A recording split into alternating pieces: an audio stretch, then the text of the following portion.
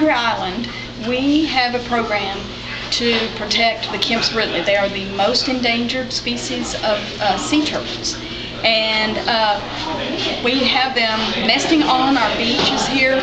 We started a program in '78 in Mexico. There were over 40,000 turtles back in 1948 that nested in Mexico, but there were so many eggs, they picked them, they collected the eggs and they ate them. So the next, about 10 years later, there were only 500 nesting turtles left. So Mexico and the United States and Texas got together to form this program to get the numbers of the Kemp's Ridleys back up. So they transported some of their eggs from Mexico to Texas.